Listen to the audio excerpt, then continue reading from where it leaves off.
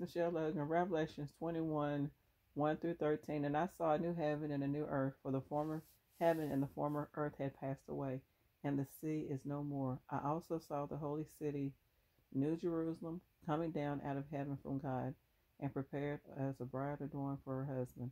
With that I heard a loud voice from the throne say, Look, the tent of God is with mankind. He will reside with them, and they will be his people, and God himself will be with them. And he will wipe out every tear from their eyes, and death will be no more. Neither will mourning nor outcry nor pain be any more. The former things have passed away. And the one seated on the throne said, Look, I am making all things new. Also he says, Write, for these words are faithful and true. And he said to me, They have come to pass. I am the Alpha and the Omega, the beginning and the end. To anyone thirsting, I will give from their spring of the water of life free. Anyone conquering will inherit these things, and I will be his God, and he will be my son.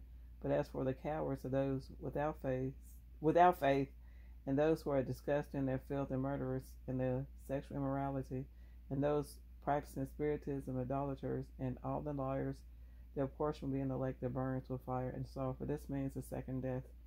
One of the seven angels who had the seven bowls that were full of the seven last plagues came and said to me, Come, and I will show you the bride, the Lamb's wife. So he carried me away in the power of the Spirit to a great and lofty mountain, and he showed me the holy city, Jerusalem, coming down out of the heaven from God.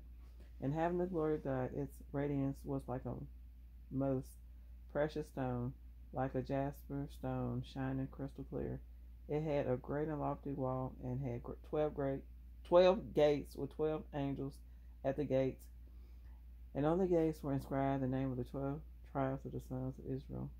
On the east were 3 gates, on the north there were 3 gates, and on the south 3 gates, and on the west 3 gates. Thank you.